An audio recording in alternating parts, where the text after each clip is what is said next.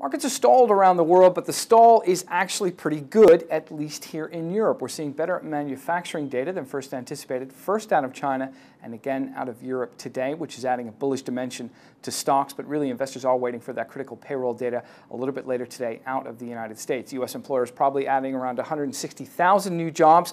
We'll be interested to see what happens to the unemployment rate. But really, the sort of pace of job growth in the United States is going to dictate a lot of investor optimism in the coming weeks. Coming back to Europe, we are seeing, again, modest gains across the board for most of the major European indices. The major exception is Spain. The short-selling ban, which had been in place for several months, was lifted as of this morning, and shares across the IBEX 35, the benchmark index there, are down a little bit more than 1.5%. Manufacturing data in Europe was revised for the month of December, a little bit better, still contracting, but not nearly as significantly as it had in the past. UK manufacturing data was pretty good. It shows a modest advancement, but once again, the fact that we don't seem to be slowing at the same pace that we were back in the autumn seems to be a bullish, again, tone for equity investors. Also in Europe today, we saw that the unemployment rate stabilized at 11.7% in the month of January. It's a record high, of course, but it isn't getting any worse, at least not at this stage, and there's encouraging signs out of Germany